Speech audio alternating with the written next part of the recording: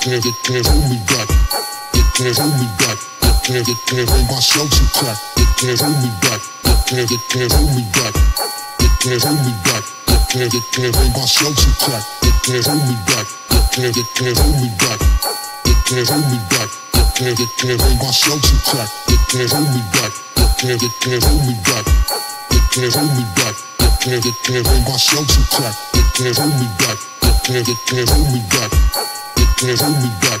You can't hold my show to crack. You can't hold me back. You can't hold. What's good with everybody? Boxing First Vlog, back to tap in with you with another video.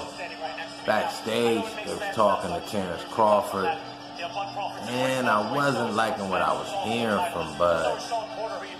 Didn't put anything out on the horizon for the fans to kind of latch on to and get a build up for. He shut down the step up to 154 with the Teixiera fight. He shut down the Shawn fight as if it wasn't worth it via the money. Not knocking Shawn as an opponent, I don't think, but just the way he replied to it didn't sound very good at all. The future for Bud, from what he's saying, is 147. He's planning to stay there. I do believe he's waiting for the Spence fight. I do believe he thinks that's the money fight right now. And hanging around at 147, for me, only tells me that that's the fight he's waiting for. Just common sense. A process of deduction, so to speak. You know, I'm no Albert Einstein or Benjamin Banneker or anything like that, but you know, common sense does apply. You shut down the active fighter in Shawn Porter, who could definitely bring some fannies to the seat, but I guess they hashed the numbers and said it's not worth it.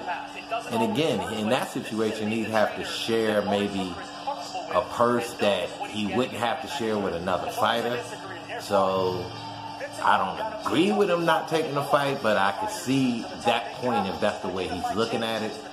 But the stepping up, taking on Teixiera, he said he was a steady fighter. He did what he had to do to get the title, but it didn't seem to have the steam for him. And again, we talking money.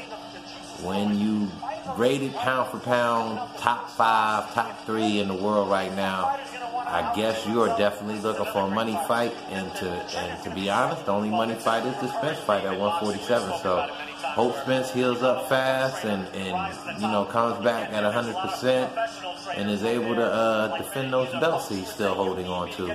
So that's Boxing First Vlog giving you his take on the backstage interview with Terence Bud Crawford, the 147 welterweight pound for pound king right now. I'm out. Salute. Hey, hit like, subscribe, comment, rock with me, man. We working over here.